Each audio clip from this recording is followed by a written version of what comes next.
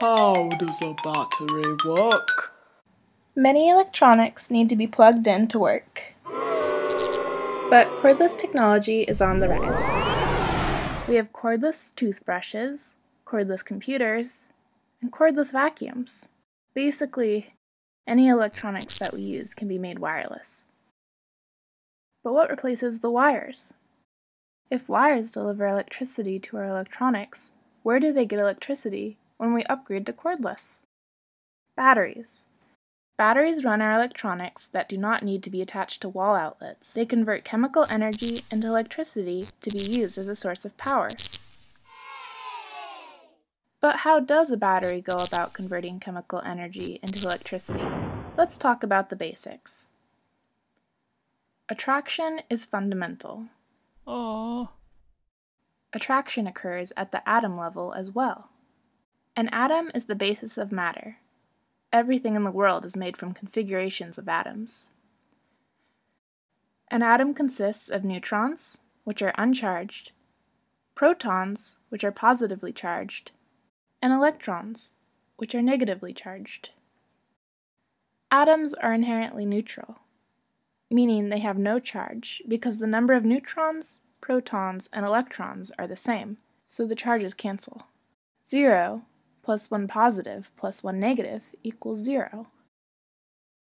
When an atom has an unequal number of protons and electrons, it becomes an ion. Ions can be positively charged if they have more protons than electrons. We call these ions cations. Or they can be negatively charged if they have more electrons than protons. These are called anions. A battery consists of 3 parts: an anode, the negative side, a cathode, the positive side, and the electrolyte.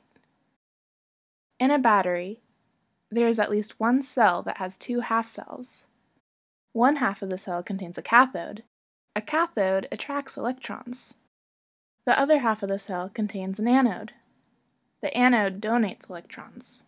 Electrolyte is on both sides of the battery. Here's another basic fact of life. Absence makes the heart grow fonder. Cations are missing 1 or more electrons, and they really want them back. Anions have extra electrons and are often happy to part with them.